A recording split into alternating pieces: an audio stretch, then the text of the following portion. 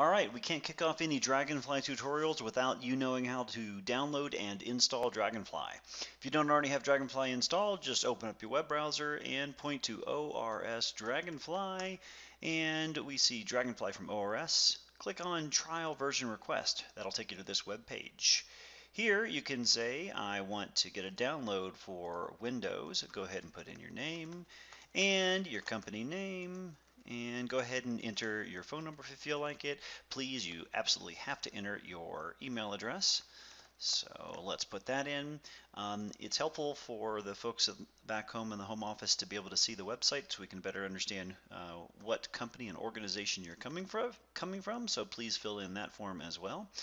So we'll take care of that. Identify your home country.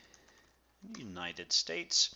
Where did you hear about Dragonfly? I heard about it from my employer. What is your intended use? Go ahead and fill that out. Go ahead and fill out the CACHPA here at the bottom. And click Send Request. Your request was sent. We will send a download link for the trial after verifying the submitted data.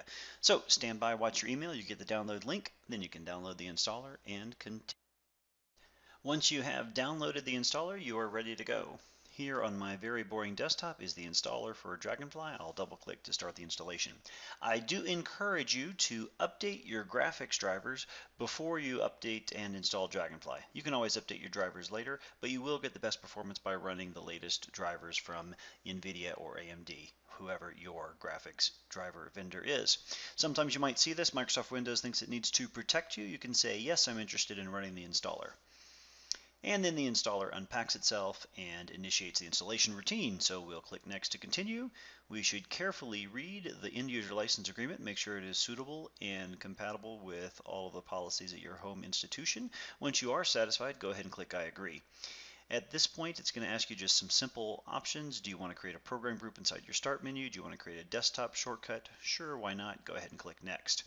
At this point, we can tell it we want to install for all users and click Next.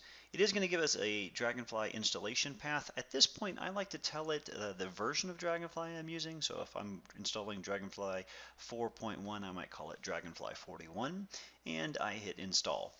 And now we wait on the installation. This is going to take a few minutes. There are a lot of files to unpack, put in the right place, and complete the installation. So you just stay tuned, and we'll finish the installation. We can move on and start using Dragonfly. Alrighty, the installer is finished. We can close it up. If you want to look at the release notes, you can. So there's a desktop icon. We're ready to launch. Let's double click and we will launch Dragonfly for the first time. Launching Dragonfly for the first time on a system does take a few minutes to initialize, so you'll have to be patient while you wait on the launch.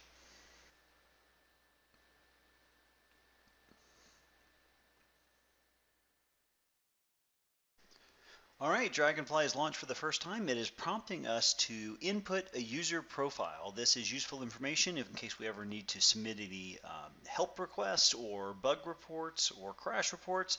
This is how they will find us and get back to us. So let's put in some contact information.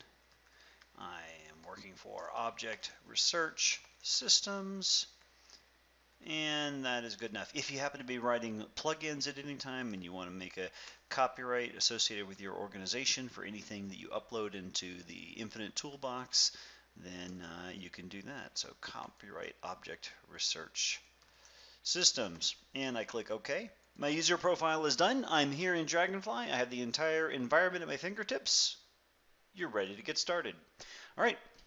Pay attention. Watch the next videos. Learn how to use Dragonfly. Have a great day, everybody.